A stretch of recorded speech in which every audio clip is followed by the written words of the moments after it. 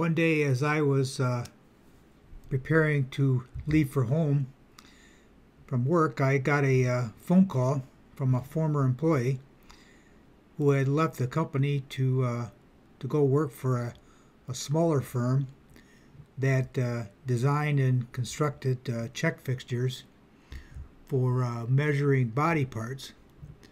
Here's a picture of a assembly plant, a line where they're welding body panels together. These check fixtures are critical in the process of making good vehicles and being able to make vehicles at all.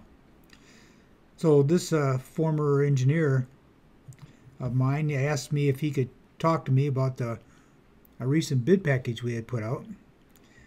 And this was not an untypical request. We get calls to clarify language in a contract.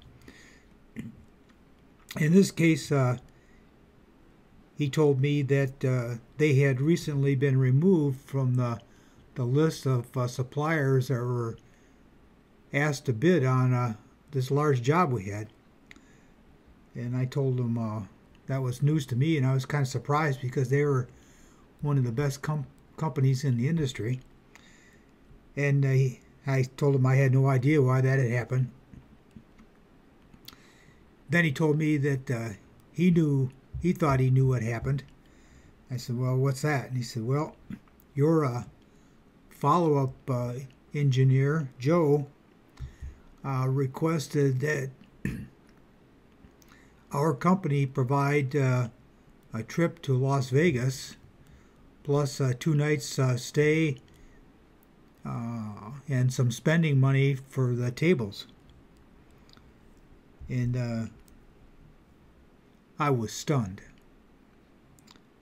And I told him that I would quickly follow up on this and get back to him.